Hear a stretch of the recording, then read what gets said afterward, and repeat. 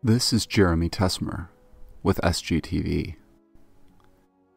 114 years ago, a Swedish painter named Hilma af Klint painted the first abstract works in the Western world. 5 years later, Wassily Kandinsky joined her in that otherworldly realm, where ideas weren't personified, where there was no story, but where a moral, or at least meaning, could still exist. In the early 20th century, the Western world began to consider the possibility of abstract art. It took a while for the ideas to catch hold, first in Europe and eventually in the US. This new exhibition, Drewes, Fischinger, Gordin, The Invention of American Abstract Art, hopes to relate some part of the story of how abstract art took root in America. It is also our first presentation from the estates of two German artists who spent the majority of their working lives in America, WERNER DREWES and OSKAR FISCHINGER. We compare their works with the work of SIDNEY GORDIN, another immigrant of Ukrainian descent, who studied with Drewes as a talented high school student before going on to his own successful career, a full generation after pioneers like Drewes and Fischinger blazed the trail. As I've been steeping myself in the philosophy that animates these paintings, I've been thinking a lot about how wonderful it is to swirl these philosophical ideas around in my head. They're both gettable and very meaningful. Take Fischinger, for example.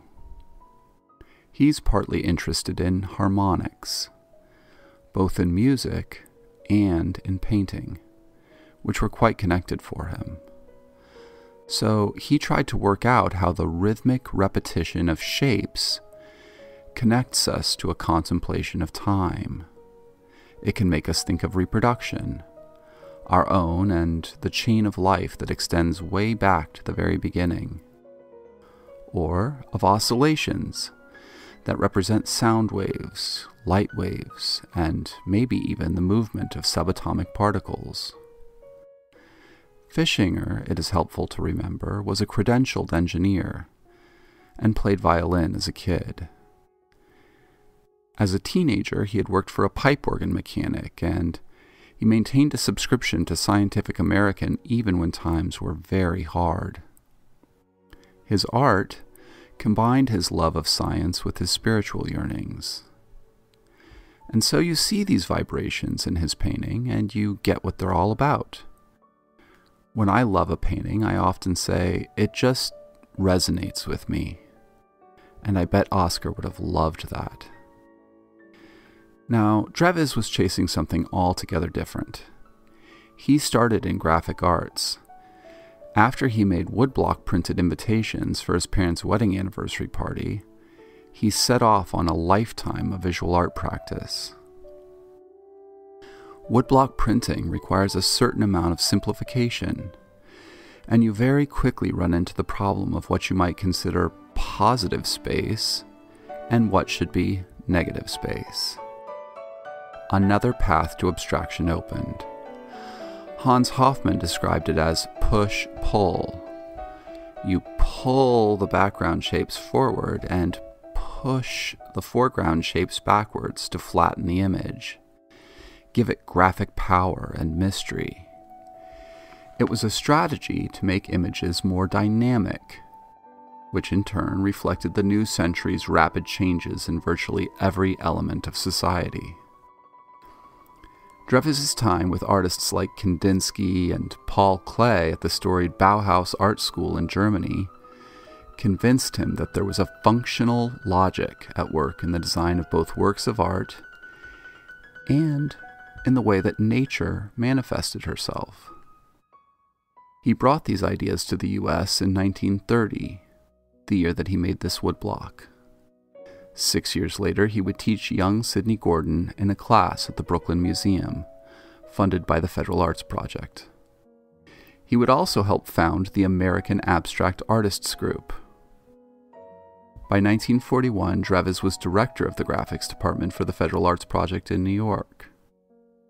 As his fame grew, Drewes was offered a prestigious teaching position at Washington University in St. Louis. By the time he made Brilliant Light here in 1978, he had moved away from abstracting from the world of things to making paintings of concepts.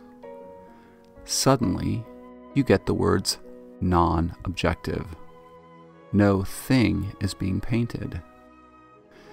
Sidney Gordin started where Drewes left off, although he started there as early as 1939, when he was at Cooper Union Art School in Lower Manhattan. Gordin was born 19 years after Drewes, and the generational difference is startling. Gordin graduated in 1941, devoting his days to mechanical drafting for an aircraft company involved in the war effort, and his nights to drawing, painting, and collage. He also spent a considerable amount of time arguing and theorizing at the club with New York school artists like de Kooning and Franz Klein. Gordin would show extensively with this generation of abstract artists, the one that today commands $100 million plus prices from time to time. But he wound up in California, teaching at UC Berkeley from 1958 until his retirement in 1986. But he maintained a global exhibition schedule with particular strength in New York. When I started at Sullivan Goss, it was common knowledge that you couldn't sell an abstract painting in Santa Barbara. Well, apparently the gallery's reach has grown. Santa Barbara has changed too. So far, 11 out of 30 works have sold.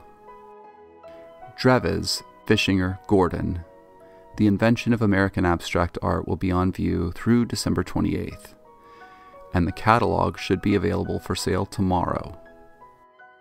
Come see it.